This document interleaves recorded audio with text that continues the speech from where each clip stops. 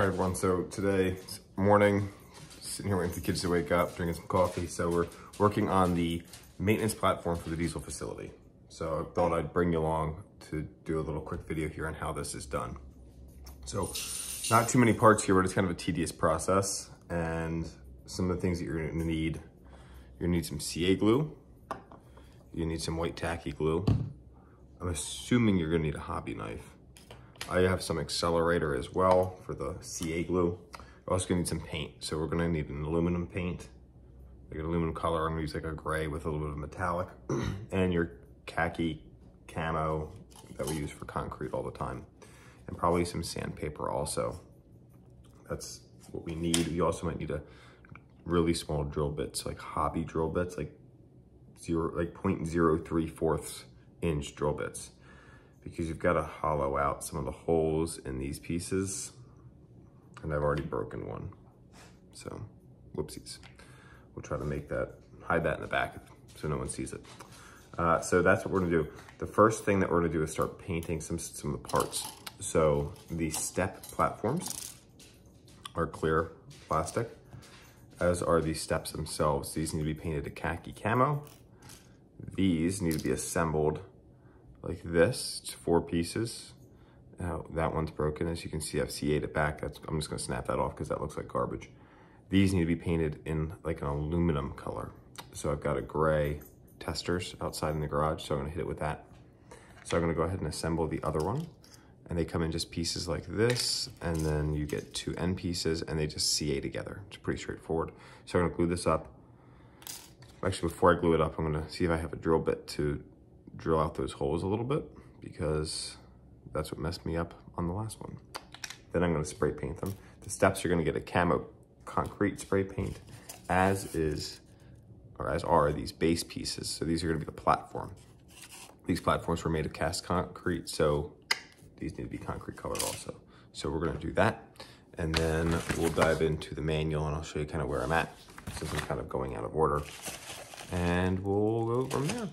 So I've got the decking painted now, and the H brackets are starting to go in place. So you can paint this base if you're gonna use this base. Like, let's say you're gonna move this platform around in your layout, this would be ideal. Now the MDF base, in the diesel shed has these holes drilled, so I'm not gluing these in. You gonna help me, buddy? Yeah. All right, so my helper's coming over. So we're not gonna glue these down, we're just gonna set them in place. Now, the way these work, you gonna get up? Yeah. I can't. This is real life, folks. Come on, Miles. So these pieces here, you'll see that little square cut on the end is a half cut. Okay. And then that's a half cut there. Okay. If we flip it over, that's a full cut square. So what we're gonna do is that's gonna go on the end. Okay. Like this. And we're gonna kind of angle that in. I'm doing this with one hand because I'm holding my phone. How you want to do it with it? Yeah, that's right, buddy. And my helper's not helping me too much. So we're gonna put this in, and then this will slide down into place. Once we dry fit all these, we'll add some white tacky glue. Not right now. Why? Because I'm working on this and you were watching something. White tacky glue on this I-beam. We'll put some tape on to hold everything together and then let that dry. We'll also weight it down. Yeah, that's gonna go right there, bud, thank you. We'll also weight it in place and let that dry, and then begin working on some other pieces. Well, that's just, I'm using that to cut, in case I need to cut anything. So I don't use the countertop. This? Yeah. All right, so Miles and I are gonna keep working on this, and the next thing you'll see, we'll probably have this glued into place, and then we'll start fishing in some of the piano wire. We also will probably have to paint the styrene channel. So what I'm showing you here is just gluing the top of this platform down. So I'm just gonna add a couple of dollops of the white tacky glue down onto these H-beams, and I'm just gonna spread it out with my finger just to get a more of an even coating. And then we're gonna lay the wood on top, and we'll weight it down. So now what we've done, we've got the top here is glued down. We've taped it together just to pull the joints together, and then I've got my modeling weight blocks here. So these are perfect square blocks. If you're building anything, you definitely need these in modeling.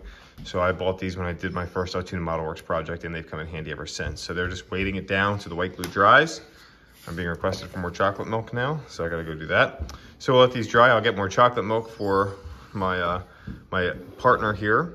And then the next thing that we're gonna do is gonna be to install the railing. So we'll do that. What I'm doing now is drilling out the holes in the H brackets. Now, I have a small drill bit here. You're gonna need these very small drill bits to do this. I'm just clearing out any burrs that are in those holes so the piano wire will fish smoothly. So doing the railing is a little bit difficult because you're cutting this piano wire and then that's gonna dull it down and actually can flatten out part of that wire. So it's really hard to fish it through those holes. So what we're gonna do is we've got them two different sections here, the top rail and middle rail, cut to length. What I'm gonna do is take it out here to my shop. I've got my belt sander. I don't have a grinder. That would be ideal for this, but I do have a high grit sandpaper on my belt sander that's pretty well worn down, so I'm not terribly concerned about using some metal on this. And we're gonna just kind of point one end of these to like a sharp point. Then we'll actually dull that down so it's not gonna stab anybody, but that's gonna allow us to fish it through the holes of those H brackets a lot easier. Now you want to cut these to be about a 1/16 inch longer than they need to be. So that way when you put your chain on your open sections, it's got something that you can glue it to. So I'm gonna go ahead and sand these down to a nice point. Right now you can see, probably can't see because it's not gonna focus because it's focused on my head, that they're pretty dull. So we're gonna sharpen them up and then we'll fish them through.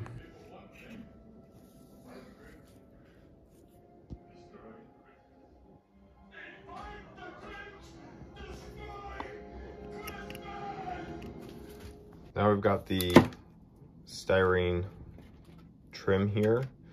Now these pieces are grooved. Let me get the focus a little bit. You can kind of see it barely.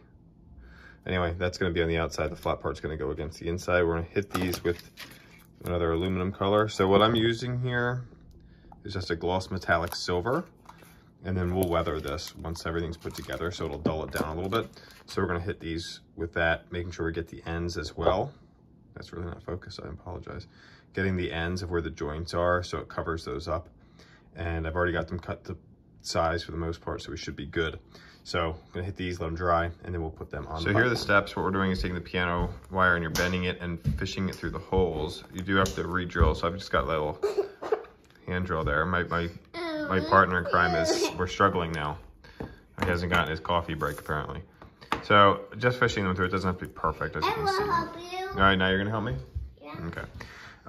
So anyway, it doesn't have to be perfect. I gotta trim these ends up a little bit. So I'm just taking my wire cutters here to bend the ends and kind of get them into those holes. This one over here needs to be shortened up a little bit. But then once those are in, then we've got the steps. We're gonna glue those in place. And then those will just go on the very ends of the platform there. Okay, so the steps are glued in place now. Now what we're gonna do is the chain. So you've got this little chain here and we extended these out just about 1/16 of an inch or so. So we have an area to glue this onto. So I'm just gonna put a little dot of CA on there and then we'll hook the chain on, cut it, and then get it to the other side. And we'll do that for all of our openings. So we've got 3 on each side. Should have enough chain to make that work. If not, I actually have extra downstairs that I purchased from another hobby shop not too long ago just to have in case I needed it. So we should be okay. Once that's done, then for the most part, this is complete. We just need to weather it. We need to pop it off this base and add it to the base of the diesel shed. So here's the platform complete. We've got chains up. We've got our steps and everything ready to go. So now I have to carefully remove it from this base and put it in the base that's on the MDF. That is the base for the diesel shed itself. This might require me to pull this off. Now, this comes out so you can see the holes down there for it. So I might be able to snake it through and then come in from above to put it in place. Gotta move these diesels out of the way. So I'm gonna try that and I'll show you what it looks like when it's all said and done. That was a fail. That was a fail. So we're gonna take the whole thing off and do this the right way.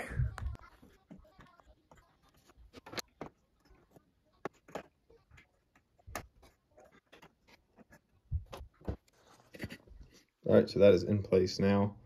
I don't have the roof on. Let me put that on and you'll see it'll darken up quite a bit. In there, but we do have the lights on. That is a really nice addition to this diesel facility. Now this comes with the kit, so it's, you know, by the diesel shed you do get this platform also. Let me go from the other doors there and we'll see just how close this platform is to the engines, so you can just see how much room it does take up, and it really gives you a prototypical feel. Let me spin around. So here's looking in on the side there, you can see that ES44, there's not much space between that diesel and that platform, so that really does give you a real life feel for sure. Excuse the children running around upstairs. So really nice kit. This looks fantastic. I just need to get some workers. Might run up to the hobby shop today, see if I can find any to put up on that platform, and just some equipment, some boxes, things like that we might see up there. That looks really, really good though. An easy build, I'd say. I mean, I probably put that together, not including paint drying time, about an hour. Not too bad. So that's that. Another quick build here on Chris's Trains and Things. I hope you made it this far. If you're looking at adding this kit to your layout, that platform comes with it. That's my understanding. I'm almost positive it does. So you can add that to just the details of the inside of this thing. It's fantastic. We have one more piece that we have to do, which is going to be the machine shop on the side. Hopefully we'll get to that soon. But thank you so much for tuning in. Hit that like button. Appreciate you guys watching this video and getting to this point. Have a good day.